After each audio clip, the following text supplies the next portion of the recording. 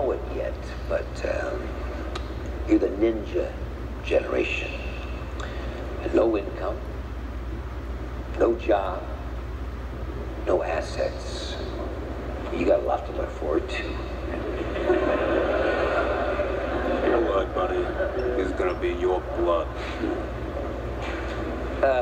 Someone reminded me the other evening that I once said, greed is good. Now it seems it's legal. But folks, you know, it's greed that makes my bartender buy 3 houses he can't afford with no money down. And it's greed that makes your parents refinance their $200,000 house for $250,000. And then they take that extra $50,000, they go down to the mall. They buy a plasma TV, cell phones, computers, an SUV, and hey, why not a second home while we're at it? Because gee whiz, I mean, we all know the prices of houses in America always go up, right? And it's greed that makes the government in this country cut the interest rates to 1% after 9/11. So we could all go shopping again. They got all these fancy names for trillions of dollars of credits. CMOs, CDOs, SIVs, ABSs. You know, I honestly think there's maybe only 75 people in the world who know what they are.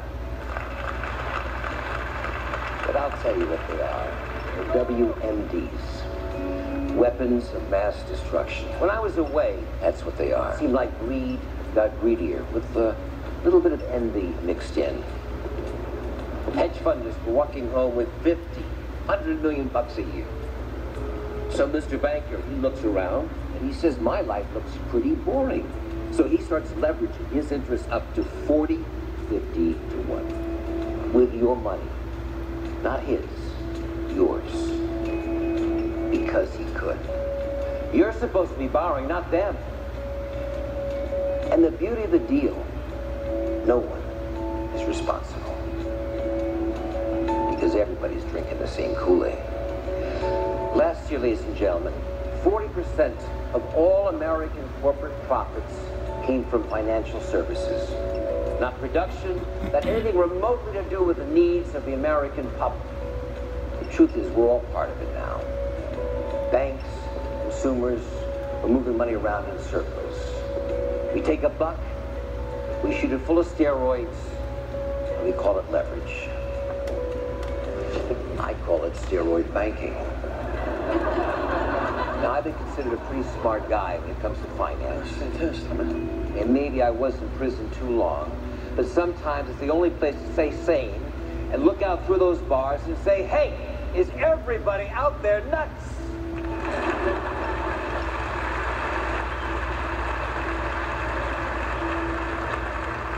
It's clear as a bell to those that pay attention.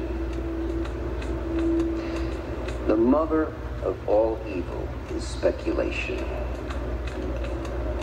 Leverage debt. Bottom line, it's borrowing to the hilt. And I hate to tell you this, but it's a bankrupt business model. It won't work. It's systemic, malignant, and it's global. Like cancer. It's a disease, and we gotta fight back. How are we gonna do that? How are we gonna leverage that disease back in our favor? Well, I'll tell you. 3 words. Buy my book. So poignant, and then always back to something. Profits work.